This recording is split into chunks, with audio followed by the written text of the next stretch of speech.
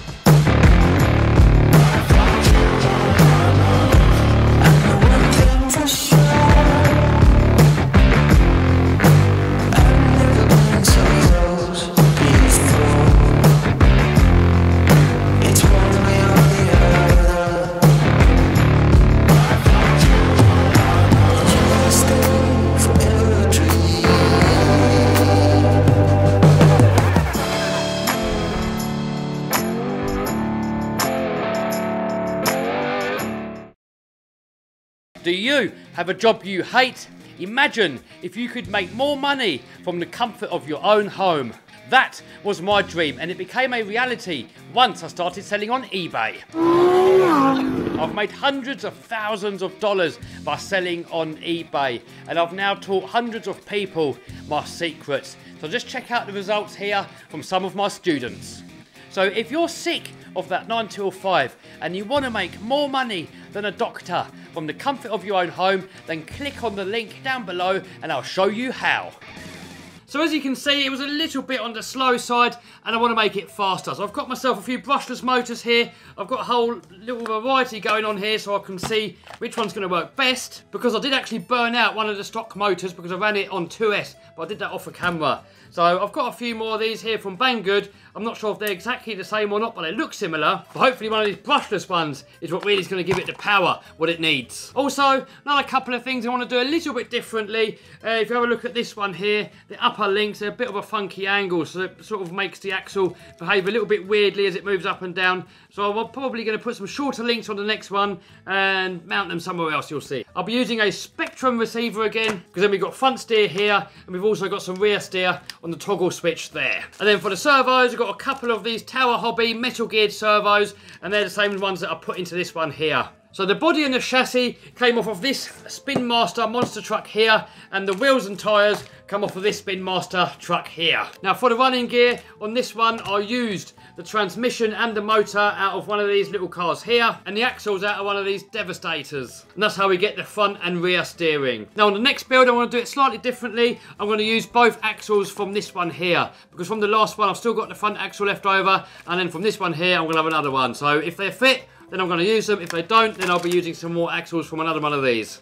Other than that, I'm going to do it pretty much the same and maybe show you a few bits that I didn't show you on the first build video. So I'm going to put a link up here to the first build video. On this build video, I'm going to try and go a little bit more in detail. So I hope you enjoy it. Alright, less waffle, less procrastination. Let's start wrenching.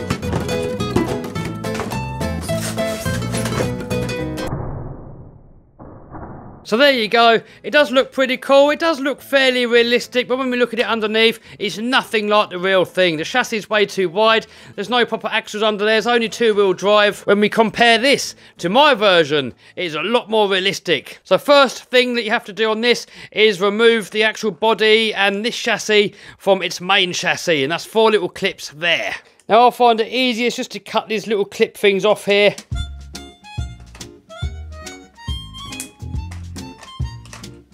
And by the way, if you want to see what this thing runs like, I did briefly run it on the first build video. Beast. I'm going to put a link to that video up here. So this bit we no longer need, although you could use these wheels and tyres if you wanted to. But I'm going to use the wheels and tyres from this model here because they're a lot more realistic. So here we are left with the body and chassis that we're going to use. Although we are going to narrow the bottom section just to make it a lot more realistic. Next, the chassis has got to come away from the body. So here we are left with a chassis which does look very realistic. It's even got the top half of the roll cage. Now we do need to remove a few parts and narrow it down a little bit down the bottom here. So let's do that next. So you want to cut here as close to the outside as what you can. Same on that side. Now we're going to be using this piece again later on, so don't go losing it. And then on the nose, if you cut it just after where these two tubes meet, and the same on the other side, you want to be looking at around about a 39mm from outer rail to outer rail. So with that pushed together, yeah, it's a tiny bit more, but we can adjust that later. It's always better to leave it a little bit long so you can cut more off later. If you cut too much off, it's going to make it more difficult. Now, if we look at this one here, I glued everything together with hot glue. And a few people said, it looks a little bit messy. And yes, I agree, but it does get the job done. So somebody said, maybe I can glue it with acetone. So I've never tried it before, but I do know that acetone does melt some plastics. So I've got a couple of pieces here that I know I'm not going to use, and I'm going to have a look to see if they're actually glue togetherable. Dunk these into the acetone and just see if it, oops, drop that one right in there. I suppose that would be a good test to see if it melts. All right, well, not much is happening yet, so I think I'm going to let it just chill there for a minute. And then we come back to it a little bit later. By the way, here's another build that I'm doing at the moment. I'm just putting a Toyan 4-stroke engine into this crawler. I'm just waiting for an E-Revo, not an E-Revo, a Revo 3.3 transmission to come. And then we can hopefully get this thing driving fairly soonish. So let's have a quick look at some of these brushless motors. By the way, I'm going to put a link down below about all the motors here and all the other stuff that I'm using for this build. So this here is a stock motor that I burnt out. And we compare this to the Banggood motor. It does look almost the same, but the pinion shaft on the Banggood motor is a little bit shorter, so I don't think that's going to work. So here's option one. Now this motor here is a little bit on the small side. Ideally, we're looking at around about 10mm hole centres. It's not far out, but a little bit small. So this one here, about the same diameter as the last motor, but it's a little bit longer. Still a little bit small on the holes here, but still got potential maybe. Next, we have this one here, and oh, that looks even smaller. I mean, the hole centres here are just about right, and I think it will go in. We've got a 1.5mm shaft diameter. Same on that one, so this will actually fit, but I don't know if it's going to be any more power or any more reliable, because it is fairly small. Next, we've got this Servos hobby motor. This one looks pretty promising. So we're almost the exact same length. Diameter wise, 15.3, 15, so around about the same diameter, and shaft size, 1.5, 2mm. So we are 0.5mm bigger on the shaft size, and here's the pinion that's going to go on there, and it does look like we can probably open that hole out slightly and not really affect it too much. So far, this one's going to be the best contender.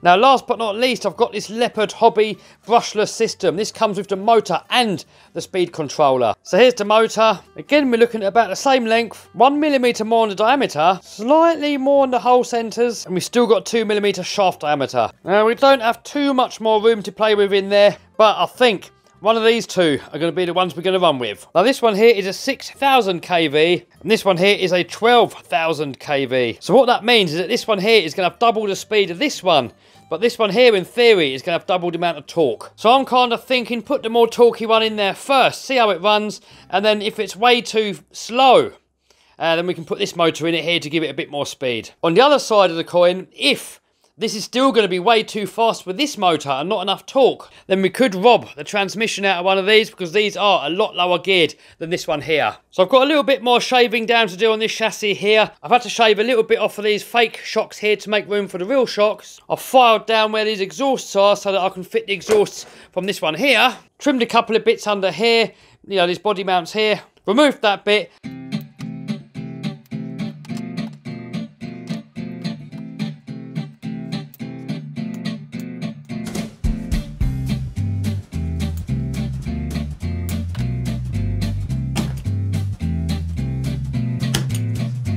Always cut away from yourself, guys, never towards you, because you're bound to slip And if you slip going away, it doesn't matter. If you slip going towards, uh-oh.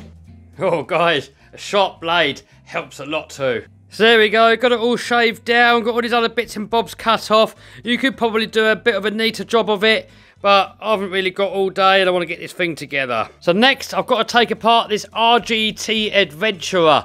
Now, somebody said in the last build, they said, why don't you just buy the parts and then you don't need to ruin the whole model. And yes, you could do that. And if you look at FTX Mini Outback parts, they're going to be the same as this one. So you could just buy the transmission and all the other parts separately. Maybe it'll work out cheaper, I don't know. But for me, it was a lot more simple to just get a whole working model and just take out the complete units. So to get the transmission out, we've got 4 screws here. And then we've got a few screws to get the axle off as well.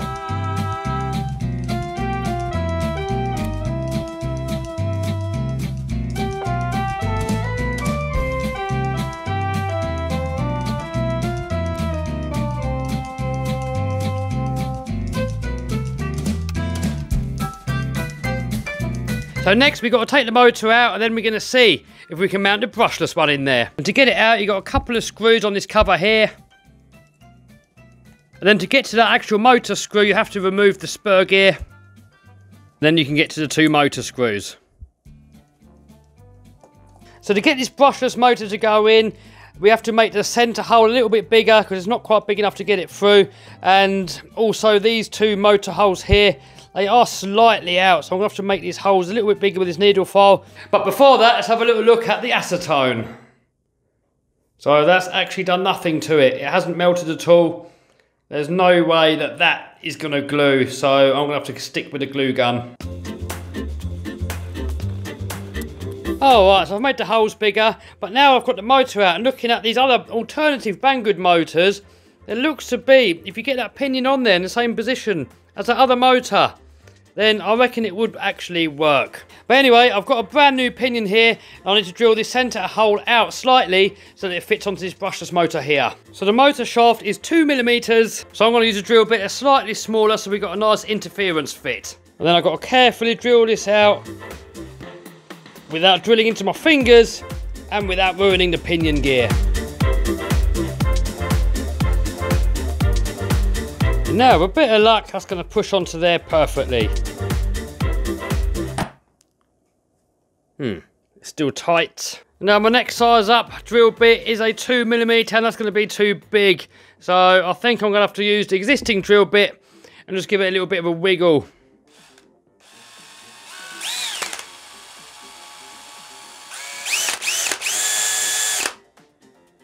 Oh, check it out!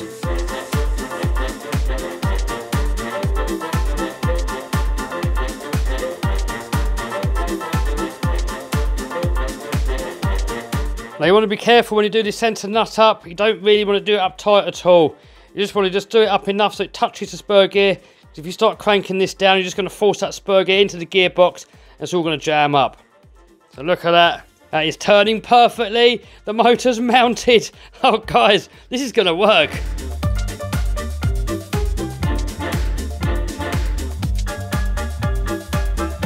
So next I've got to mount the transmission into the chassis. Now I want to extend the wheelbase slightly. So if we have a look at this one here, we can see that this transmission section is sort of to the forward position.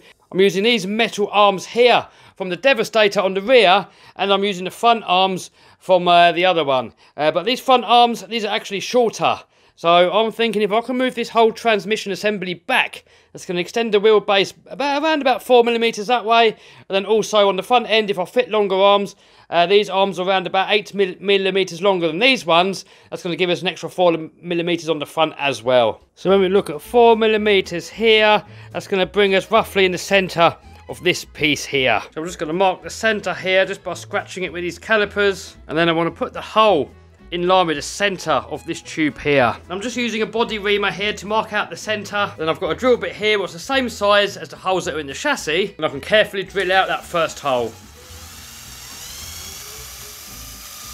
And then do the same on the other side. So next I'm going to use the old chassis and put it over the top of the other new chassis. Put a screw through the first hole. Now we can use the rest of these holes as a template for drilling our holes.